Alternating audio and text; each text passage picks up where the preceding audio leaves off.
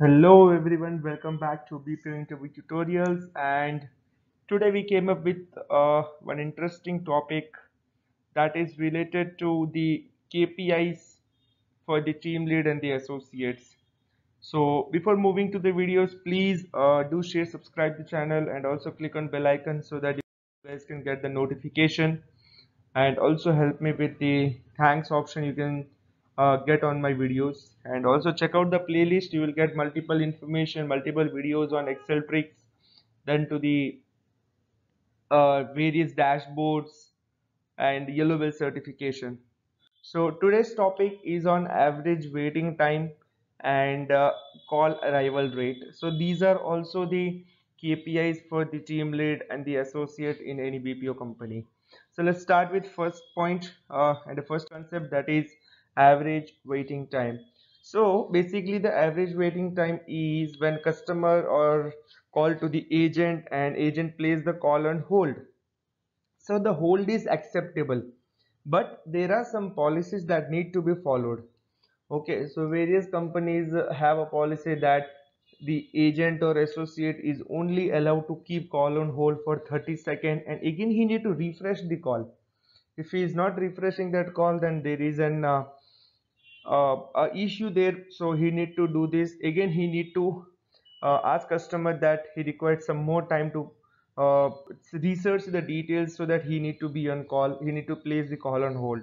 So this is all about the holding. Now there should be a certain criteria policy that to be followed for the average waiting time. So let's see the definition here. This is where the agent need to place the customer call on hold. While there are acceptable reason for holding call, contact centers should always minimize average waiting time, because if we reduce it, the average waiting time, the customer satisfaction will get increased, and the customer will think that he is getting the solution as soon as possible. The formula is very easy: total number of seconds customers spend on waiting divided by total number of calls. So I hope this is very easy to understand the average waiting time. So if you still have any questions, please write me in the comments so that I will try to give you the answers and I'll help you out with your concerns.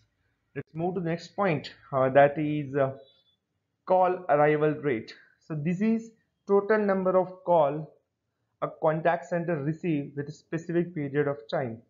The time frame can be specified by day, hour, or minute. So this is something wherein, like, I can give an example that we have started our shift from morning 9 a.m.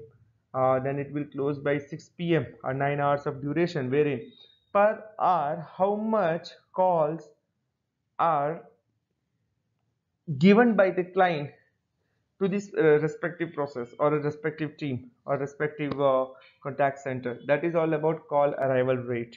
So guys, this is also an important part, and this is also a KPI that need to be met. There should be a certain percentage that that number of calls should be answered in that particular hour or in minute or in a day.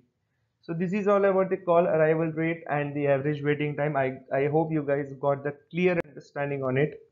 So guys, please check out our Facebook, Instagram, and the YouTube page, and you will get a multiple information, guys, about the new latest vacancies, and also you will get information about the latest videos. Don't miss to subscribe the channel.